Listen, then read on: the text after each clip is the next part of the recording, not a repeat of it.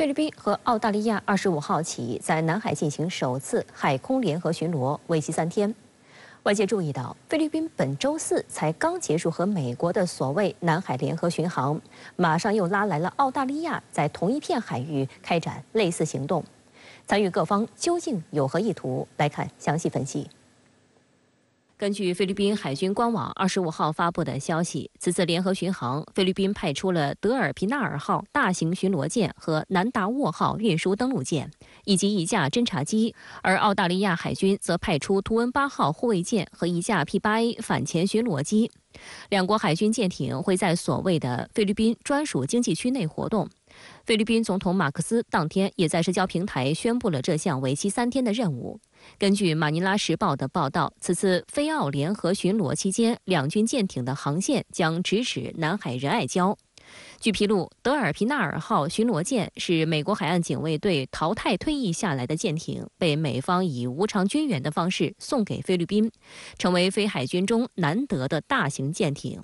经常在黄岩岛和仁爱礁周边海域同中方舰艇打照面，而澳海军的图温8号则是前不久所谓潜水员遭声纳攻击一事中的主角。该舰此前在东海海域活动。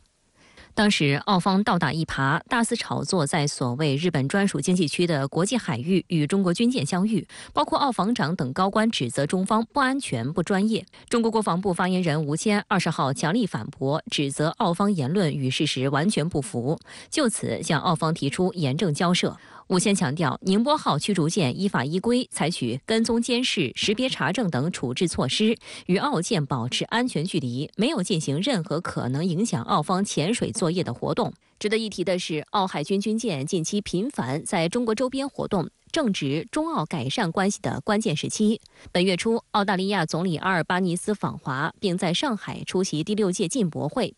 澳大利亚驻新加坡最高专员考克斯近日表示， 当前的澳中关系非常稳定，特别是近期中美关系的缓和，让包括澳大利亚在内的许多国家在外交上有了更多的空间。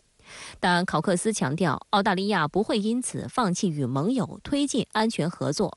按照其说法，澳大利亚与区域伙伴国进行军事演练与合作是几十年来的惯例。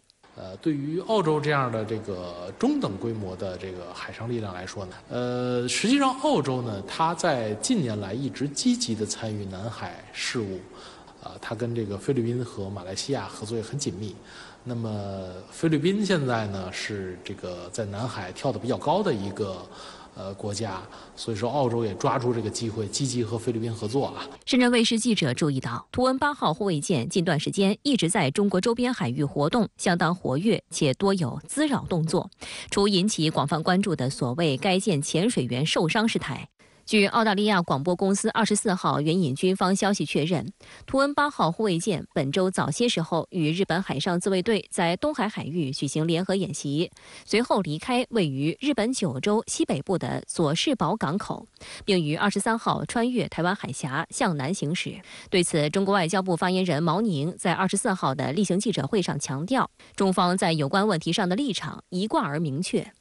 我们敦促有关方面 不要采取挑衅行动，不要给台海和平稳定制造麻烦。公开资料显示，图温8号护卫舰是澳大利亚海军8艘安扎克级护卫舰中的第7艘，于2005年10月正式服役，母港在珀斯。 该舰排水量3600吨，可以承载170名船员。舰上还装备了1架 SH-60海鹰反潜直升机。此外，它还装备了先进的舰载水雷以及可垂直发射的改进型海麻雀导弹，可担负起防空、反潜、侦察、监视以及武力封锁等重要军事任务。澳洲的这个船呢，从技术上来讲，它应该说是中规中矩吧，就是说武器装备不是很强，但是具有比较这个远程的这种巡航能力，这个可以说是一个多面手。 除了澳大利亚，美国更是频繁在南海兴风作浪。25号，美海军霍珀号导弹驱逐舰未经中国政府批准，非法闯入中国西沙领海。解放军南部战区组织海空兵力依法依规跟踪监视、警告驱离，南部战区新闻发言人田军礼空军大校当天表示，美严重侵犯中国主权和安全，是其大搞航行霸权、制造南海军事化的又一铁证，充分说明美是不折不扣的南海安全风险制造者，是南海和平稳定的最大破坏者。战区部队时刻保持高度戒备，坚决捍卫国家主权安全和南海地区和平稳定。公开资料显示，霍珀号是美国海军阿利伯克级驱逐舰的第20艘，以美国海军计算机化之母海军准将格雷斯·霍珀命名。霍珀号早前作为卡尔文森号航母打击群的一员，于21号访问韩国。显然，他是这次访问后一路南下，前往南海搅局。外界注意到，这已经不是该舰第一次参与美国在中国周边的搅局行动。早在2018年1月，霍珀号曾擅自闯入中国黄岩岛12海里内海域，遭到中国海军依法驱离。它属于是埃利伯克级的一个比较新的一个船。根据美国海军的传统呢，实际上它的这个军舰用女性的名字命名是比较少见的。霍珀女士是把这个美国海军实现计算机化的这么一位这个技术型人才。她在海军服役的时间非常长。到了78岁才退役。总而言之呢，这个船就是常来常往，在我们这儿也挂上号了。值得注意的是，就在本周早些时候，菲律宾和美国在南海举行了为期3天的联合海空巡航。此次联合巡航从巴士海峡的雅米岛附近开始向西航行，进入南海。英国《金融时报》等西方媒体报道指，在南海有关海域紧张局势不断升温的背景下，美菲联合巡航的目的虽名为加强军事合作，实则针对中国意图十分明显。23号傍晚，解放军南部战区新闻发言人田军礼空军大校就美菲在南海联合巡航发表谈话，对菲与域外势力发出严正警告，表明解放军有决心、有能力维护国家主权和海洋权益。针对菲律宾近来频繁拉拢域外势力在南海兴风作浪，时事评论员朱江明向深圳卫视表示，菲律宾与中方本身就存在诸多岛礁争端，加上近年来其国内外交政策转向，导致与中方摩擦频率增加。但鉴于菲律宾自身海空军实力较弱，于是便希望通过拉拢域外国家联手施压，达到有关目的。实际上呢，这个中国历来的政策都是说，本着这个友好睦邻的原则。但是如果说你要拉拢域外国家进入这个南海，把水搅浑的话，那我们也是回击的绝不客气的。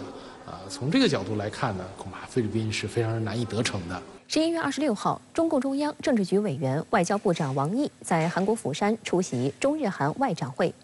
暌违4年的三国外长会重新召开，引发外界高度关注。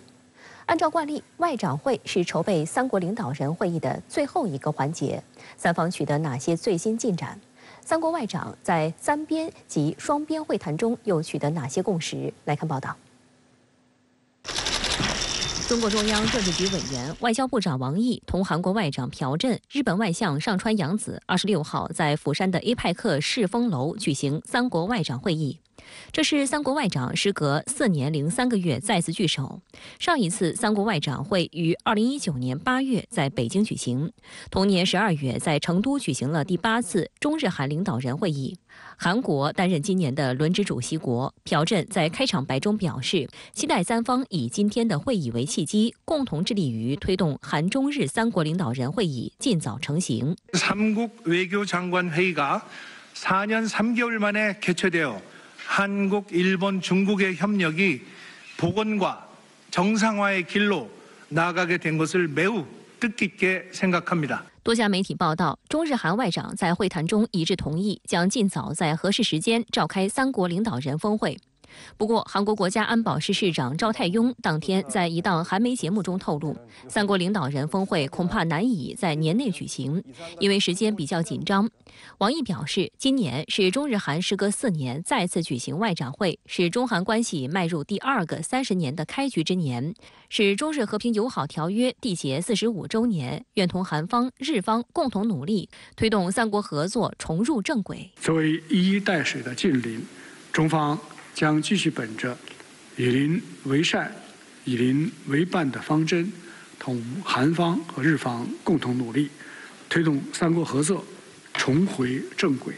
保持健康稳定、可持续的发展，为地区乃至世界的和平与繁荣做出我们新的贡献。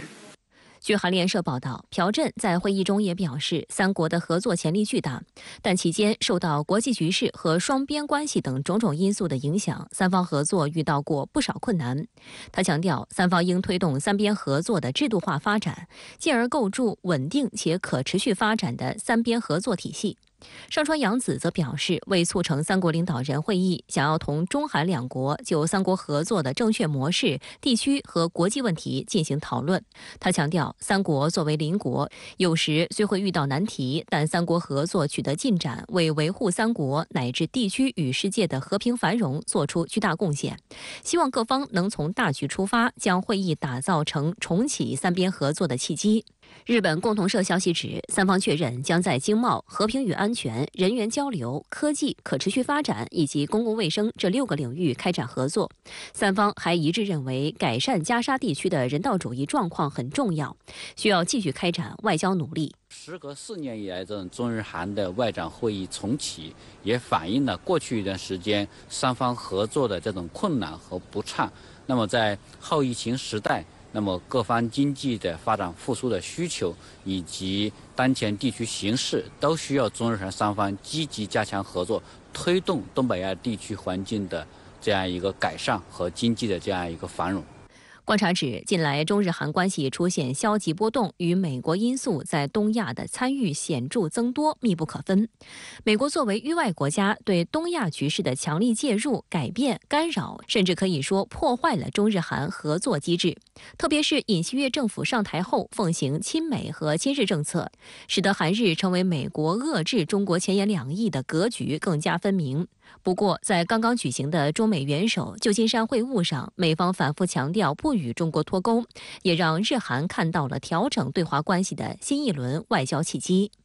中日韩三方关系的发展符合三国的利益，但是我们也要知道啊，日本和韩国也是美国的盟国，特别是近期以来，日韩在发展对华关系方面确实也存在看美国眼色的这样一个成分，但是在当前中美关系缓和以至于改善的情况下，那么也使得日韩改善中日关系的这种需求更加强烈，那么这也有利于中日中韩以及中日韩三方合作的这样一个加强。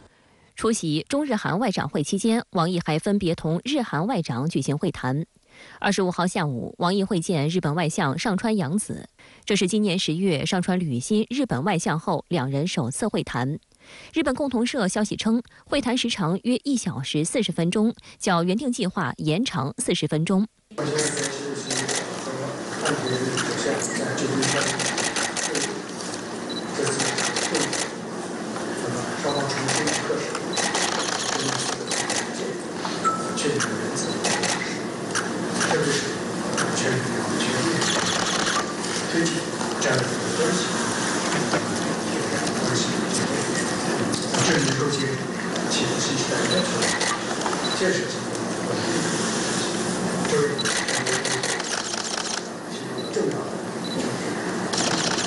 王毅强调，重建战略互惠关系，一要树立正确相互认知，明确双方互不构成威胁，互为合作伙伴，各自坚持和平发展；二要尊重彼此正当关切，日方应在台湾问题上信守承诺，切实恪守一个中国原则，不得干涉中国内政。福岛核污染水排海事关海洋安全和民众健康，中方反对日方的不负责任做法。当前需要建立各利益攸关方全面、有效、独立推进的长期监测机制。三要加强互利合作，共同抵制逆全球化和保护主义，切实维护产供链稳定畅通。上川洋子表示，日方愿同中方紧密协调，加强对话沟通，不断积累积极因素，推动日中关系沿着两国领导人指明的方向向前发展。日方在台湾问题上的立场没有变化，愿本着建设性態度，通過對話尋找解決核廢水排海問題的適當途徑。日中関係を発展させるべく、今後議長と緊密に連携してまいりたいと考えております。今年是中日和平友好条约缔结45周年，外界高度关注处于承前启后关键时期的中日关系将如何发展。观察指，中日领导人在旧金山会面时重新确认全面推进两国战略互惠关系，释放出扩大共同利益、推动中日关系止跌企稳的积极信号。2008年，中日领导人在东京签署了中日关于全面推进战略互惠关系的联合声明，宣布长期和平友好合作是双方唯一选择。战略互惠关系是指两国政府在双方经济、文化、体育、卫生、科教等各个领域中都给予对方一定的优惠政策，以利于一方在另一方国内享受更好的优惠国待遇。东京大学教授、中国外交政策专家川岛真分析指，在中美元首旧金山会晤后，安田文雄很可能效仿美国，通过改善与中国的对话和沟通机制来推动中日关系的发展。就在 APEC 旧金山会议期间，商务部部长王文涛与日本经济产业大臣西村康稔宣布，双方同意建立中日出口管制对话机制、中日优化营商环境工作组，以促进两国贸易投资合作。此次中日外长会面，双方确认将在各个层面保持密切沟通，同意积极探讨举行新一轮经济高层对话和高级别人文交流磋商机制会议，适时举行中日战略对话以及中日安全对话和外交当局定期磋商。上川洋子告诉媒体，我们正在寻求就各种问题进行进一步密切沟通，我们希望在不久的将来举行安全会谈。日本放送协会注意到，两位外长均向对方发出了访问邀请，并一致决定将商讨外长互访事宜。中日关系的改善符合两国和人民的利益，这是两国政府达成的这样一个共识，也是过去中日关系50多年历史的一个深刻的这样一个经验所总结。所以从APEC 峰会期间，中日两国领导人会晤达成的共识，实际上也有助于今后一段时间中日关系的这样一个改善，从而达到中日关系的这样一个相互的一个战略互惠和这样一个友好的这样一个邻国的关系。26号，中日韩外长会前，王毅会见韩国外长朴振，双方确认中韩战略合作伙伴关系定位，愿持续沿着这一方向向前推进。韩联社称，这是两国外长继今年7月在印尼会面之后，时隔4个月再次会晤，会谈时长约2小时，气氛友好严肃。王毅表示，近一时期，国际地区形势发生很多重要变化，中韩关系也出现不少新情况，但中韩是搬不走的近邻，这个客观事实永远不会变。两国关系好，双方受益；反之，双方受损，这个道理也永远不会变。中韩关系发展应始终锚定友好合作的大方向，这对双方来说是必须做好的必答题，而非选答题。王毅指出，中韩已成为利益高度融合、产供链高度互嵌的合作伙伴。中国具有完备产业体系和超大规模市场，将实施更高水平开放，这将持续为中韩互利合作提供新机遇。双方应共同抵制经济问题政治化、科技问题工具化、经贸问题泛安全化的倾向，维护产供链稳定畅通，推动两国经贸合作取得更大发展。朴振表示，韩国政府重视韩中关系，认为韩中战略合作伙伴关系符合两国和两国人民的利益，愿持续向前推进。这是韩方的明确立场。韩方愿同中方加强各层级对话沟通，深化经贸合作，维护供应链稳定，促进人文交流，推动两国战略合作伙伴关系不断取得新发展。对于韩国政府而言，如果说想在中美关系当中，更好的处于一个对韩国有利的位置，就应该能够跟中美共同保持一个良好的关系，而不是依美制华，甚至是在很多事情上违背中国的这样一个核心利益。那么这很显然是不利于中韩关系的一个稳定和发展。双方还就朝鲜半岛局势等交换了意见。王毅强调，中国始终是东北亚局势中的稳定力量，一直并将继续为缓和半岛局势发挥建设性作用。据韩联社报道，朴振在会上提及朝鲜日前发射军事侦察卫星万里镜1号一事，并向中方说明韩方终止韩朝919军事协议部分条款的情况。此外，韩日外长也于当天举行双边会谈，双方就日军慰安妇受害者对日索赔案胜诉等两国悬而未决的问题交换意见。蓝白合破局，郭台铭黯然退场后，台湾2024选举形成蓝绿白三方争霸局面。中国国民党方面，侯兆佩在本周末连续2天为民代参选人辅选，展现出满满的求胜气势，并与民进党隔空较劲儿，批评赖清德一旦上台，台海局势势必风云紧张。事实上，民进党当局近日将岛内民防组织定性为所谓游击队的做法，就引发岛内极大担忧。中国国民党侯兆佩24号才正式宣布成型，就马不停蹄展开全台辅选行程。继25号在南桃园举办造势活动后，两人又于26号前往台北，为国民党民代参选人李延秀站台。哪一个人比我爱台湾？赖清德会比我爱台湾吗？他用嘴巴爱台湾，我用行动爱台湾，我用生命顾台湾。一连2天的造势活动，现场涌入数千位支持者，气氛相当热烈。侯友宜和赵少康两人的风格略有不同，但默契感十足。对于赖清德日前扬言只有赖萧配才能维持台海和平，国民党的侯兆佩意图就是要让台湾卸下防卫能力。赵少康在造势活动上回击，民进党一到选举就大搞意识形态操弄。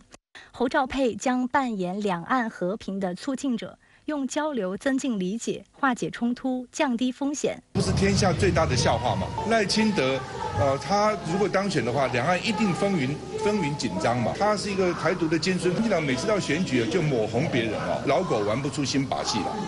每次只会这一招。侯康配国民党当然是希望台海和平，台湾如果不和平，其他都不用讲。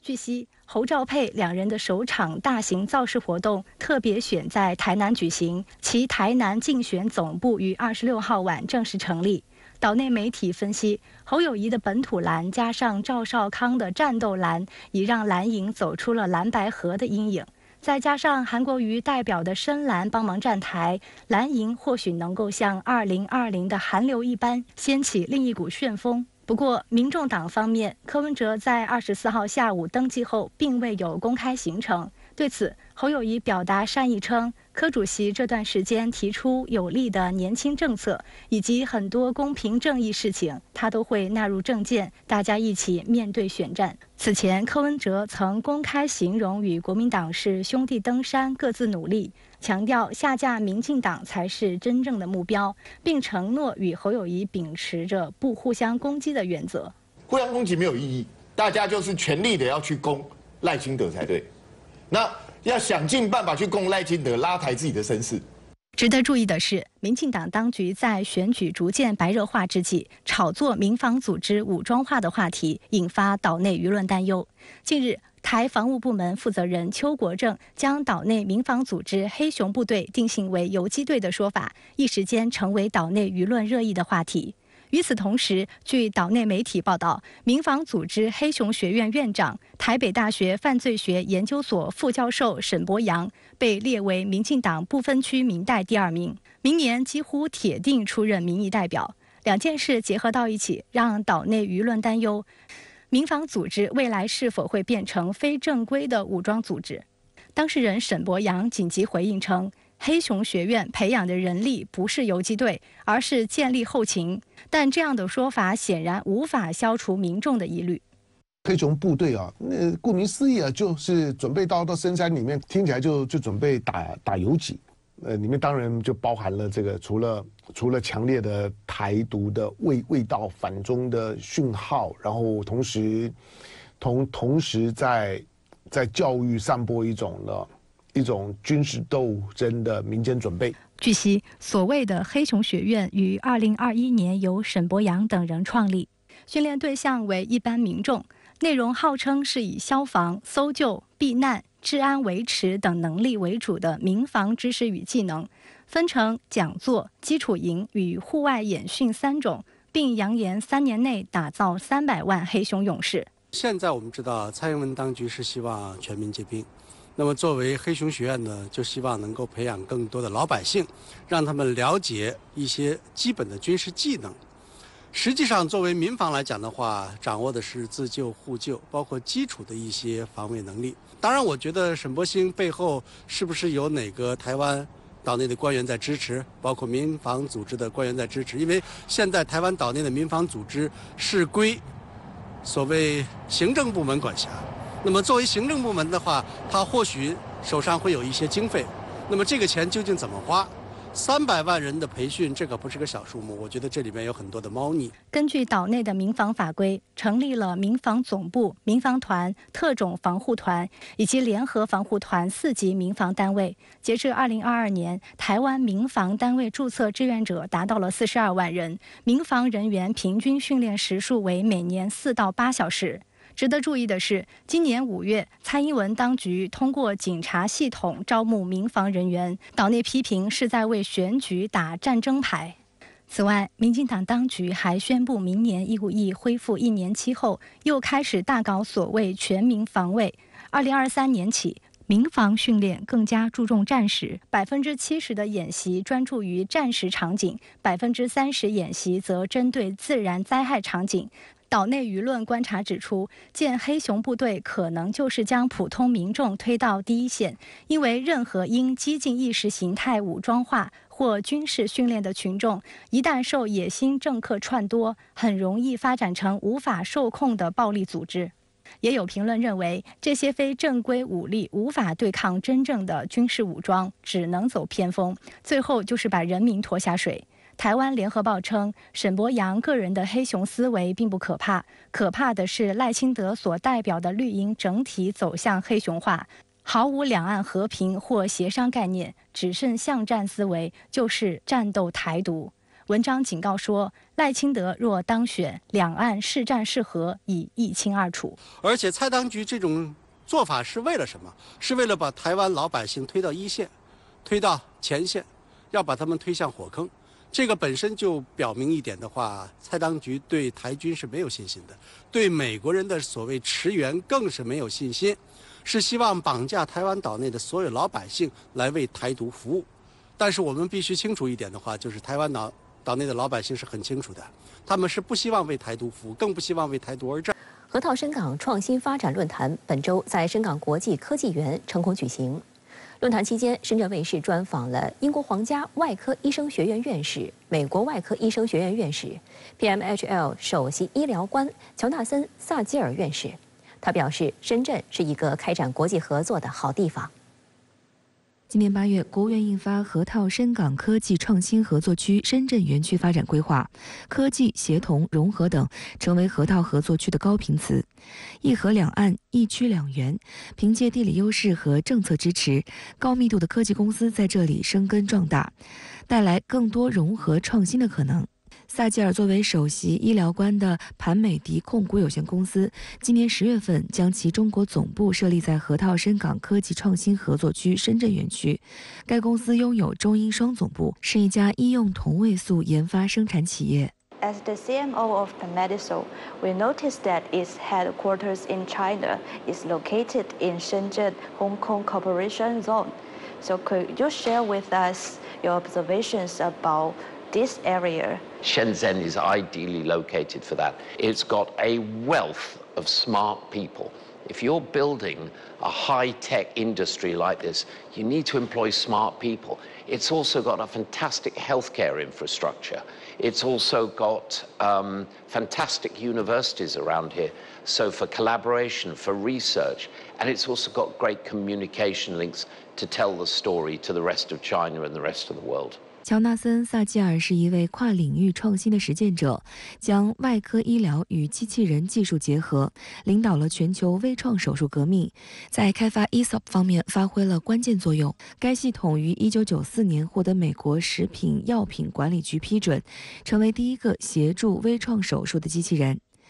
目前，手术机器人产业已经在深圳落地，相关企业正加速发展。去年6月，深圳多部门联合发布《深圳市培育发展高端医疗器械产业集群行动计划 （2022-2025）》。